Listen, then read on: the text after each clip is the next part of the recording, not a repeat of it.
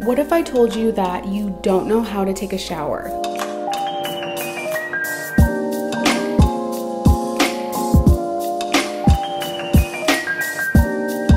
There is an art to taking a shower, and today I am going to be breaking it down for you guys step by step how to take a shower properly. The first thing is, how often should you be taking a shower? I actually asked you guys on Instagram how often you shower. The majority of you said 2 times a day. So in reality, showering twice a day is actually going to dry out your skin, especially if you have sensitive skin. On the other end, showering once every 3 to 4 days, that is going to create a buildup of oil and bacteria and sweat and germs on your skin. You could develop some sort of not so great smelling body odor. If you have extremely sensitive skin, maybe do once every 2 days, but generally speaking, it's once a day, and the best time to shower is at night because you are going to be laying in your bed after you take a nice shower. And then when you wake up in the morning, you are nice and clean to start your day. What is the temperature of water that you should use to take a shower? So the temperature I recommend is lukewarm water. If the water is too hot,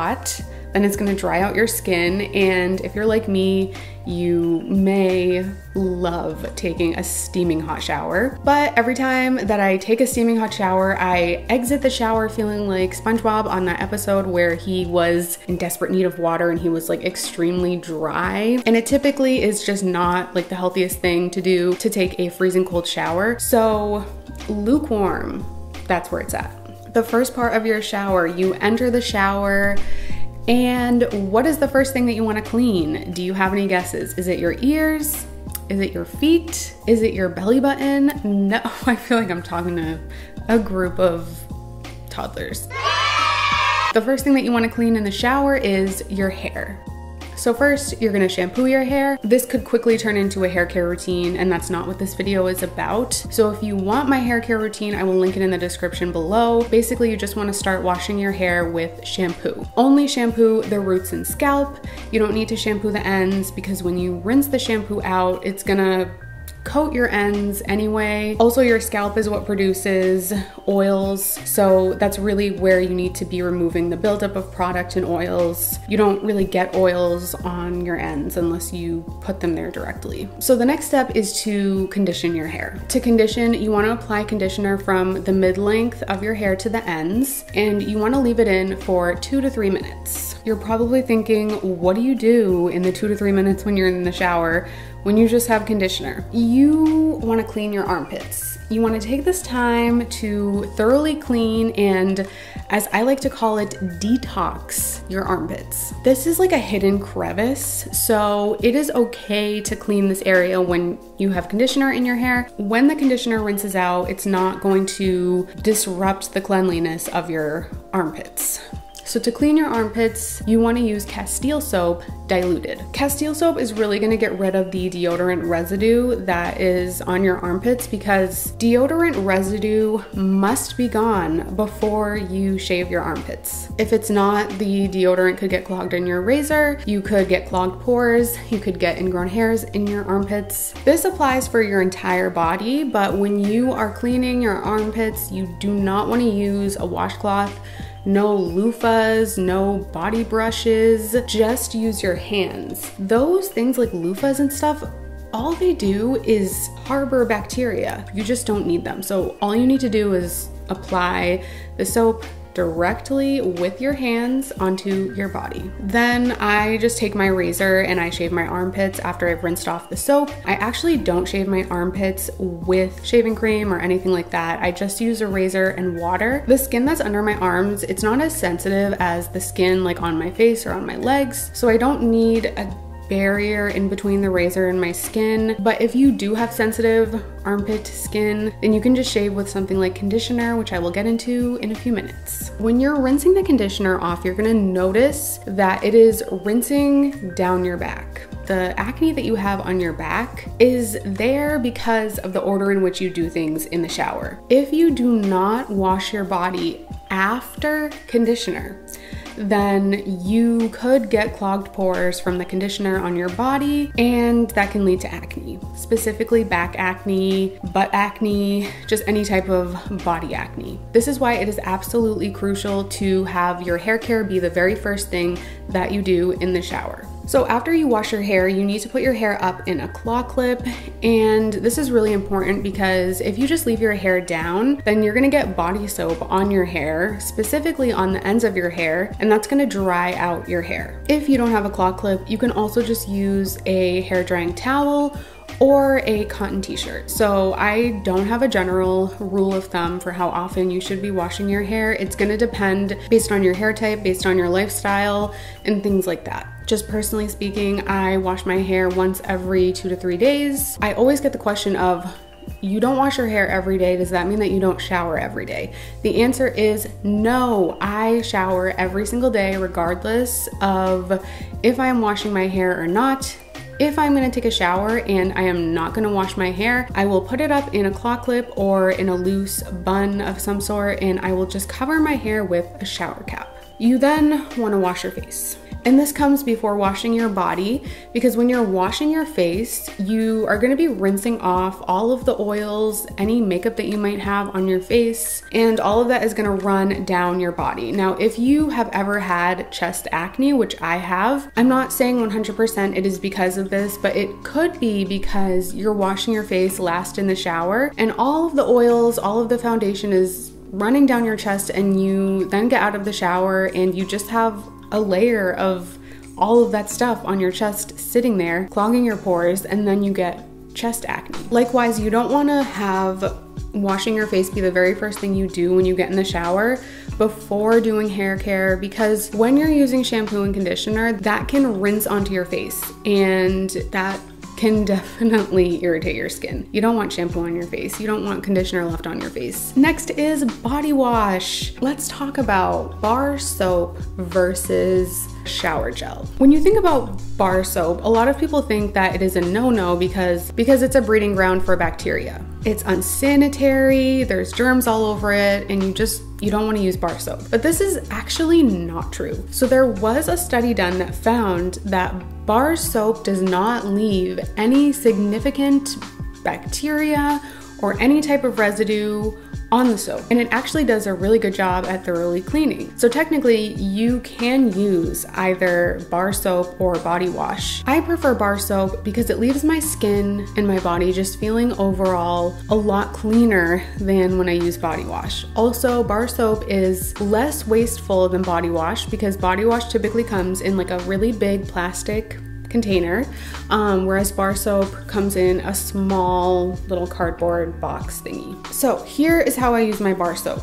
I take the bar of soap and I rub it between my hands. I get a lather going, and then I put the soap down in the soap dish that I have, and I just use the suds on my hands to clean my body. If I am really, really filthy, I will use Irish Spring. If you have sensitive skin, if you have dry skin, please stay far, far away from Irish Spring. If you don't have any issues with your skin and you don't mind the really, really deep clean, then Irish Spring may help you. But this is not something that I use every day by any means. It is way too drying to use every day. On an everyday basis, I use this Dove antibacterial body soap that also has moisturizing properties in it. So it's gonna clean your skin, but it is also going to add some hydration to your skin so that it doesn't dry it out. Now, if you are gonna use something like Irish Spring, you wanna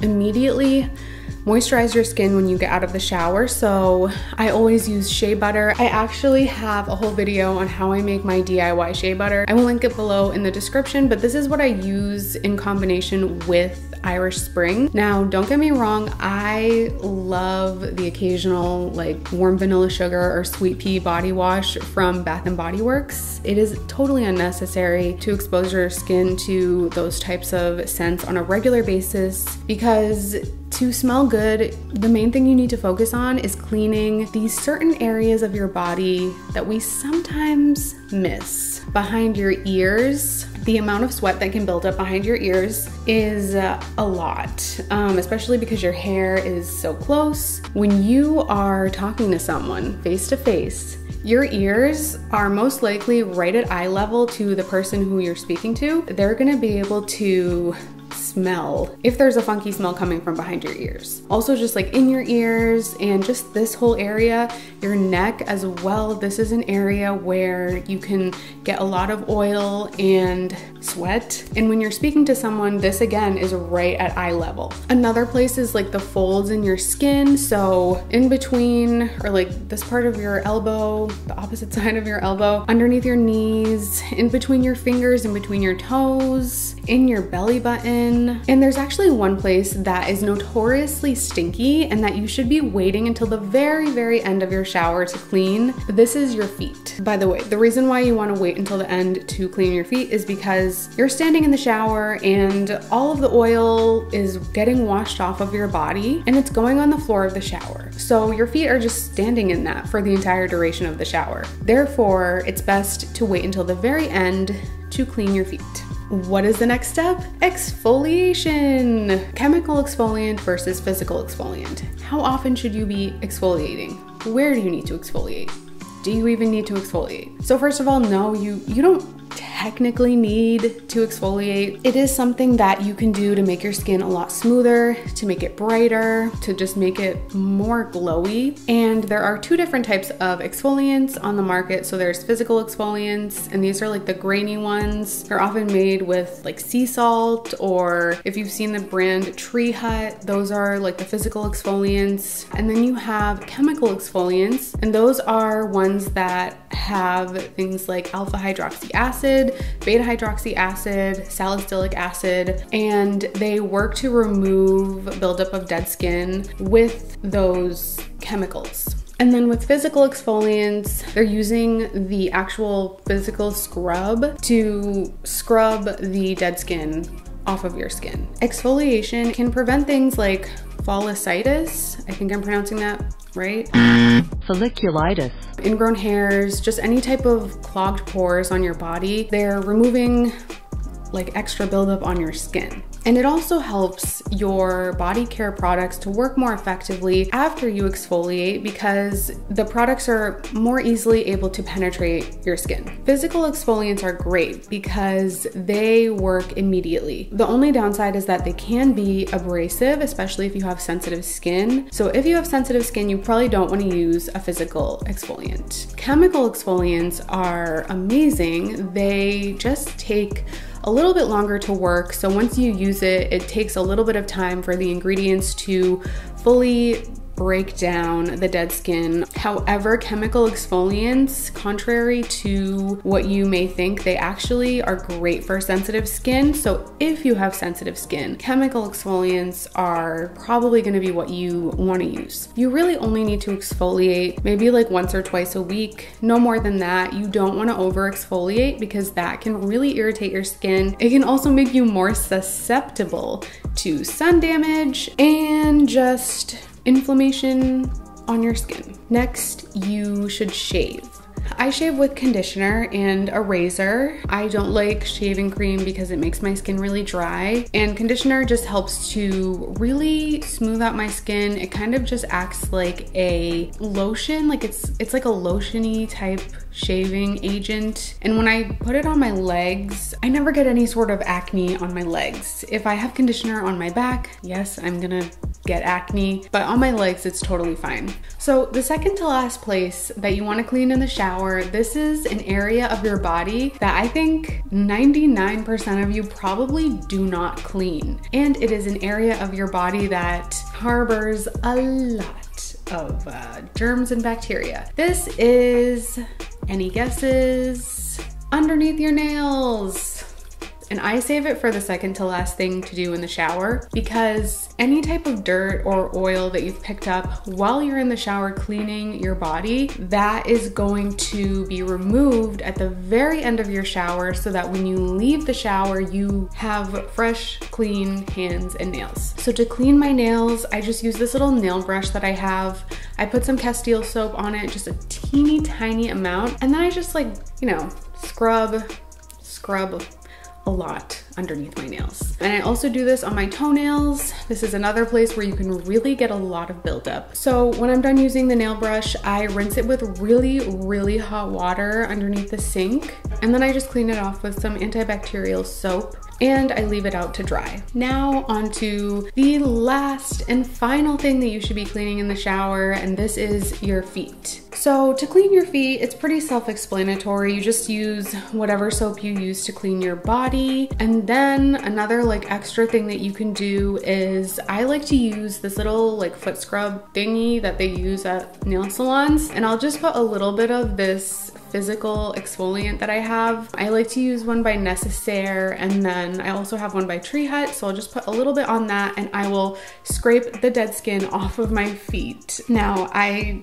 really deal with a lot of calluses, so I need to do this like once or twice a week. If you don't get calluses, I am very jealous, but you don't really need to do this, period. And this, ladies and gentlemen, has been how to take a shower. Although it may seem totally unnecessary, it's just one of those things that you probably don't realize you're doing wrong, but once you figure it out, it is a game changer. I really hope you guys enjoyed this video. Thank you so much for watching. I will talk to you guys next time.